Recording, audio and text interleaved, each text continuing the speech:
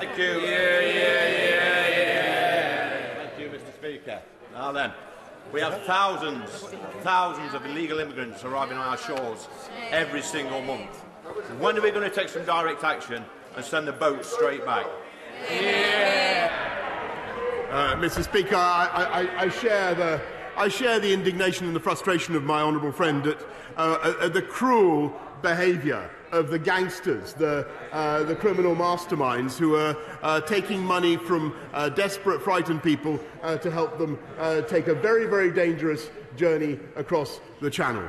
This is a perennial problem, but my right honourable friend, the Home Secretary, is dealing with it in the best possible way, which is to make sure that they don't leave those French shores. We depend to a large extent on what the French are doing, but clearly, as time goes on and this problem continues, we are going to have to make sure that we use every possible tactic at our disposal to stop what I think is a vile trade and a manipulation of people's hopes.